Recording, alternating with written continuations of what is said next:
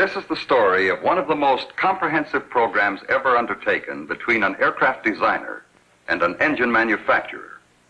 Its objective, the testing, refinement, and certification of a propulsion system as applied to a new concept in air transport. At various plants and installations throughout the United States, millions of engineering hours were poured into a highly integrated program of research, testing, and production development. For example, at Indianapolis, the long-range development and broad pre-testing program.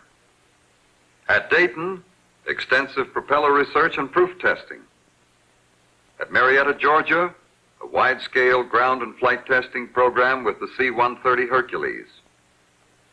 Eglin Air Force Base in Florida, takeoff and landing operations on unimproved fields. Ardmore Air Force Base, Oklahoma, full-scale troop and cargo operational tests and engine familiarization. Cold weather tests in sub-zero temperatures at Bemidji, Minnesota, and Anchorage, Alaska. Military performance and accelerated service tests at Edwards Air Force Base, California. Long-range ground and flight tests, endurance and operational flying at Lockheed's Burbank facilities. And in San Diego, the quick engine change package developed at Rohr Aircraft. The master plan for all this test and development work was coordinated through charts similar to this one. Each group within the master chart represents a separate phase of activity managed by one of the 5 principal agents participating in the overall program. The Allison Division of General Motors, which of course was responsible for engine design and development, as well as a wide range of laboratory and flight testing. The Aero Products Corporation, who designed and developed the 606 propeller for use with the D-13 engine. Rohr Aircraft, who developed the quick engine change package for fast installation and ease of power plant maintenance. Lockheed, in addition to its full Electra design work, conducted all final testing of the total power package and shook it down in an exhaustive series of ground and flight operations. And the United States Air Force, which, with its own full-scale C-130 Hercules program, tested the basic power plant for many thousands of operational hours and made its findings available to the company as a contribution toward the Electra program. By September 1958, there will have been accumulated from all test areas a combined total of some 350,000 ground and flight hours on these engine propeller combinations under the broadest possible range of weather and operational conditions.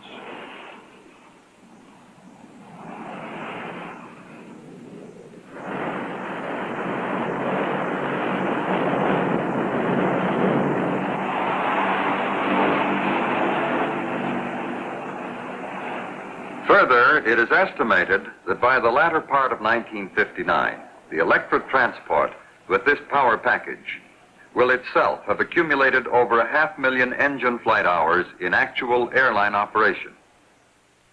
This, then, is the scope and meaning of the Lockheed General Motors Master Propulsion Program. It's been in full operation since 1956 and will continue to operate well past the Electra certification date.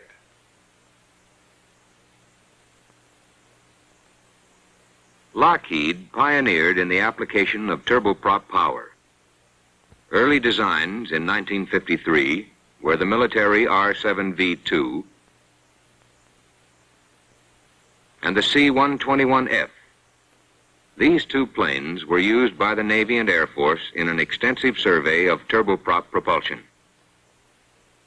They were followed in 1954 by the full-scale production of the C-130 Hercules, the world's first transport designed specifically for the utilization of prop jet power. This propulsion system was the forerunner of the Allison D-13 commercial engine.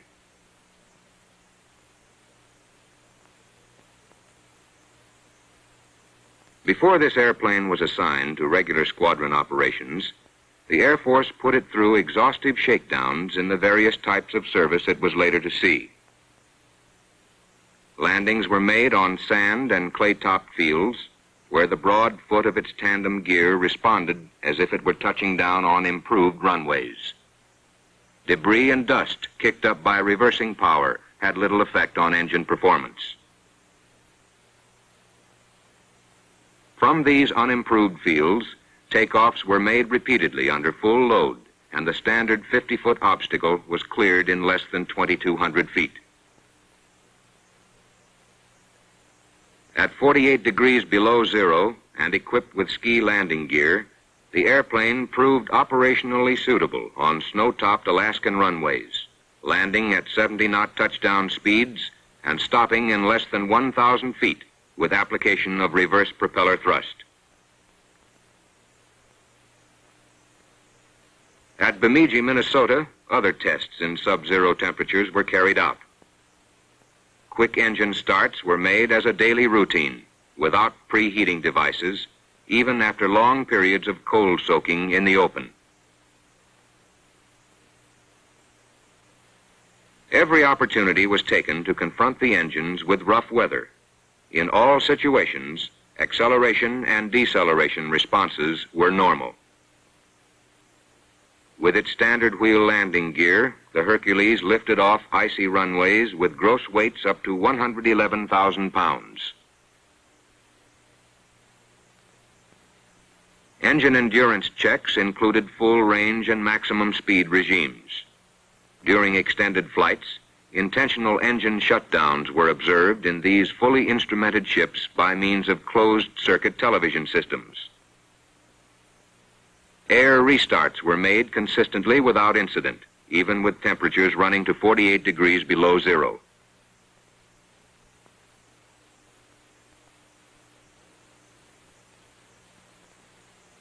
Today, the United States Air Force has the Hercules fully operational in squadron service, entrusting the delivery of troops and supplies to hundreds of these aircraft with their Allison prop jet propulsion, as the airplane fulfills its mission of global workhorse. In the commercial transport field, meanwhile, Lockheed was projecting new designs and new criteria for the inevitable shift to turbine propulsion. A careful air transportation analysis made at that time had a vital bearing on the type of equipment proposed to meet the growing needs of the world airlines. In this study, it was found that within the total world system, approximately 60% of all commercial flights fell within the category of 500 miles or under, while 80% of all world flights were seen to be less than 1,000 miles long. Thus, it became patently clear that the short and medium-length hauls did, in fact, constitute the bulk of the world's air transport business. Yet this was, historically, the portion of the system most neglected from the standpoint of airline economics and functional design. Lockheed, therefore, undertook a broad study of the special equipment needs of the short and medium hauls, with the premise that the mission should dictate total design requirements for the new air transport. A prime consideration in these studies was the selection of the right propulsion system, one which would deliver balancing factors of speed, performance reliability, and economy. After extensive investigations, the Allison D-13 prop jet engine, coupled with the Aero Products 606 propeller, or alternately the Hamilton Standard, was chosen as the best power package for the projected airplane. In 1955, the Electra design, utilizing this propulsion system, was selected over all entrants in the American Airlines search for the answer to the short to medium range problem. Further airplane specifications and refinements were added with the close cooperation of both American and Eastern Airlines, and subsequently many other world airline operators. In the power plant field, the Allison division of General Motors had long been established as a manufacturer of aircraft engines. Having powered 66 different models since 1937, Allison was the first American manufacturer to turn out a production jet engine for aircraft. In its continuing research and development program, the company operates a test center whose facilities are without parallel in the industry. With plans for future growth, the present 12 buildings and 23 engine chambers in this center alone provide for the examination of both theoretical and practical problems. In the course of early research, Allison explored the means for combining the best aspects of pure jet power with the efficiency of propeller thrust, seeking to achieve important savings in weight, fuel consumption, and altitude flexibility. A series of developments produced the 501 D-13, which today powers the Electra. This highly efficient engine produces 3,750 equivalent shaft horsepower, or approximately 2.5 horsepower per pound of engine weight. But back of this production article lies a long program of analysis, probing the performance of every component vital to the engine's operation.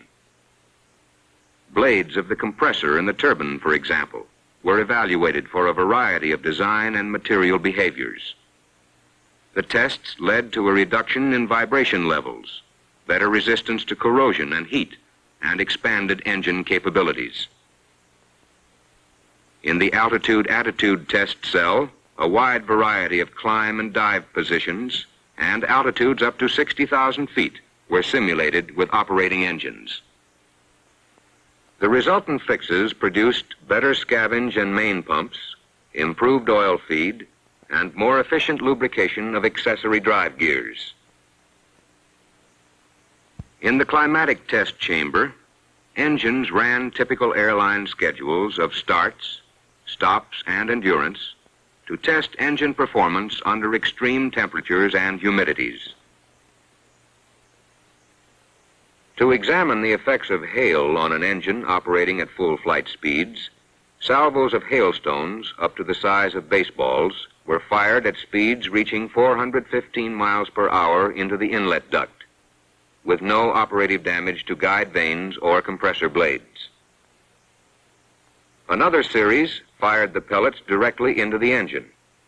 Photographed at 6,000 frames per second, these hailstones are traveling up to 425 miles an hour.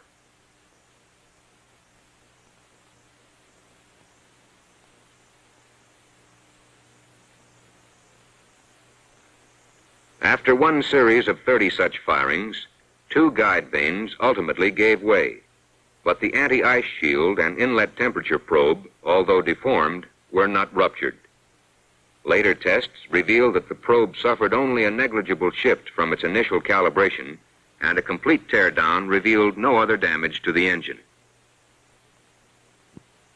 Demonstrating ability to withstand ingestion of birds, 4-pound chicken carcasses encased in paper cylinders were fired into the inlet duct at both taxi and medium flight speeds.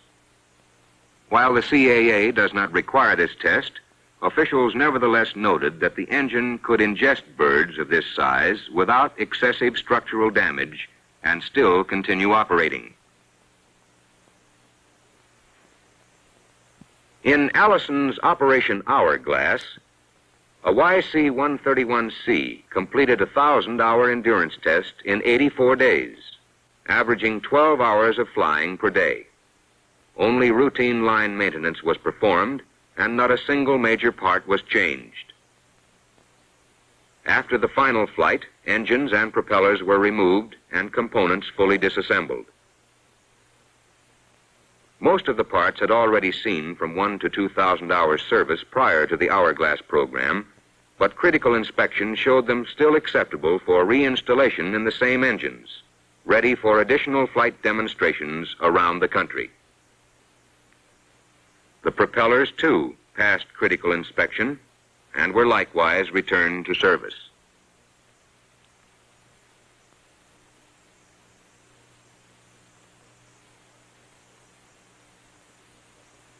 Findings brought out in research were applied in the manufacture of production engines.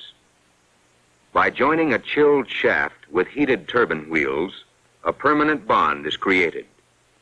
Normalizing the temperature under pressure holds tolerances within 0.02 of an inch in stack dimension. Each blade is, of course, again checked for position and clearance. Since these units rotate in flight over 13,000 RPM, the highest standards of accurate balancing are maintained. Each wheel of the turbine and the compressor were individually balanced previously, but both assemblies are again checked dynamically before final assembly into the engine. In final assembly, the turbine, compressor, accessories, and gearbox come together, and the engine is made ready for a functional checkout in an operating test cell. At the Aero Products plant, each blade is balanced horizontally and vertically against a master, a method which ensures positive interchangeability. Propeller subassemblies, with dummy blades attached, are worked hydraulically for critical examination of all mechanical operations. Dynamic balance is achieved during functional reliability tests. The spinner, too, is balanced with the same degree of precision given the propeller. With the propeller mounted, every engine gets an initial run of about 3.5 hours to break in all seals and for adjustment of engine controls. A second run is made following complete disassembly and re-examination to complete the checkout of each production engine.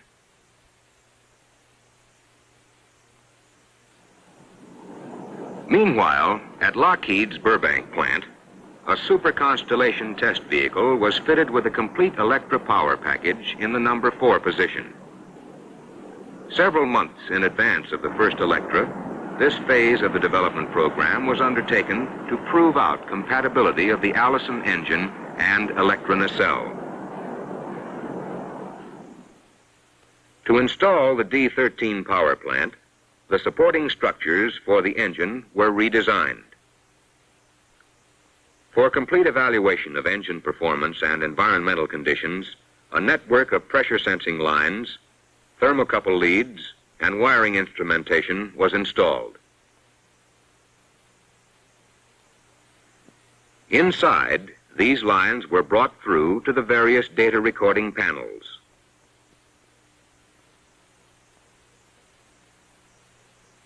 On an average check flight, a typical crew consisted of 5 or 6 test engineers, in addition to regular flight personnel. Turning forward.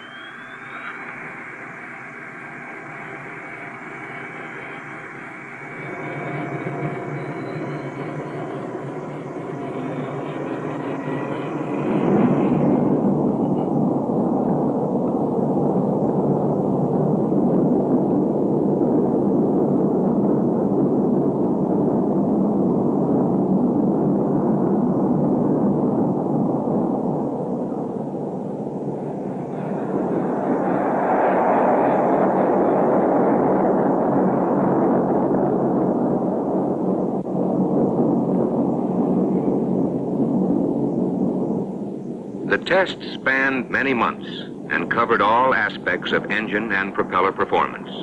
Results were fed back continuously to both Lockheed and Allison engineering staffs. The quantities measured, in addition to normal engine parameters, included hundreds of pressures and temperatures throughout the various power plant zones. The oscillograph recorded transient quantities during various tests, including propeller vibratory stress surveys. Because this plane was not pressurized, crew members used oxygen equipment at altitudes above 10,000 feet. Brown recorders allowed continuous monitoring and recording of over 300 operating temperatures, including separate engine components, accessories, and the complete fuel and oil systems. Tests of dynamic pressure conditions existing at the face of the compressor inlet not only proved out Electra nacelle design, but showed that it achieved more than 100% ram pressure recovery at the engine inlet. Out of this program and its resultant modifications was drawn further confirmation of the engine's flight performance, as well as proof of the compatibility of the complete propulsion system in the Electra nacelle. A second super constellation was fitted with 4 complete Electra power packages, including 606 propellers.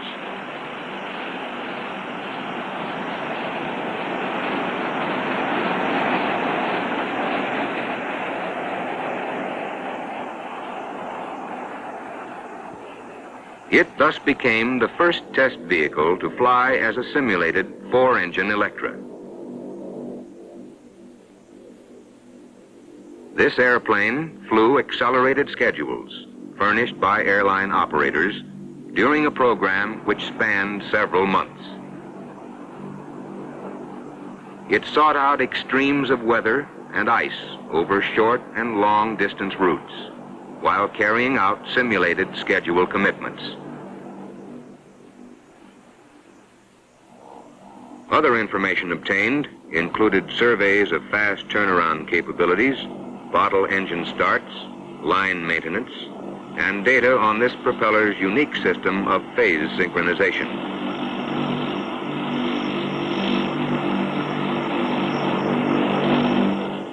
The information gained was directly applicable to the Electra program and was made available to the CAA for certification considerations.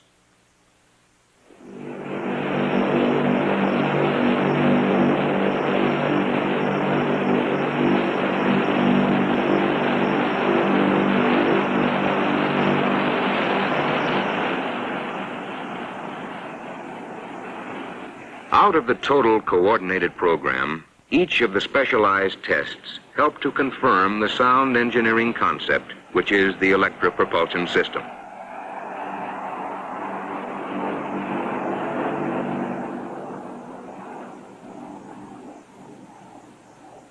The findings reveal that all performance guarantees were either equaled or surpassed.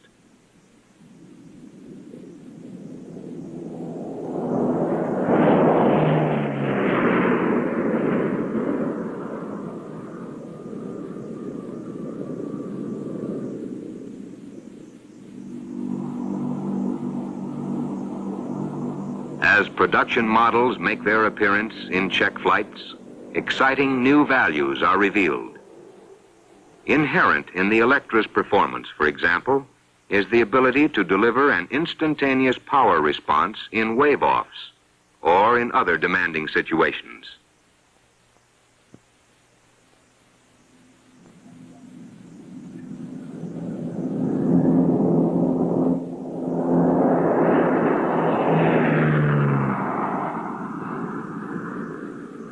This capability is available only with Allison constant speed prop jet power.